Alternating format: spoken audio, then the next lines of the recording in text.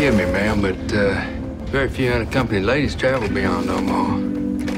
Then they are missing some rare beauty. You're not a soldier's wife. No, I'm a painter. A painter? Yes. Darling, I don't mean to be presumptuous, but you do have that certain look. What look is that? Look at someone filled with good intentions. Western Missouri can be lethal.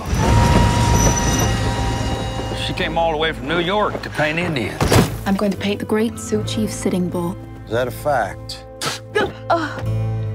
I have traveled many miles from the east, across many rivers and hills, for the honor of speaking with you. You got a train from New York, right?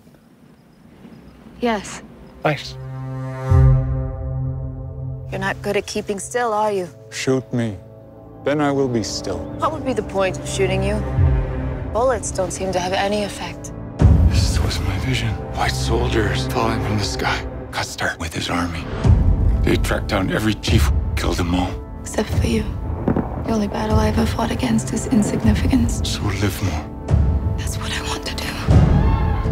He looked so magnificent. These women do not give him reason to hope. No one here is forgotten or forgiven. At least about the 7th Cavalry. This isn't over. Down Sitting Bull's dead. We all think that you and me are planning some kind of uprising. The people need a sign for them to believe in their own strength. They've been angry for a long time. I fear that his return to Dakota is about revenge. You idiots in Washington want to start another war. If we fight, they'll massacre us all.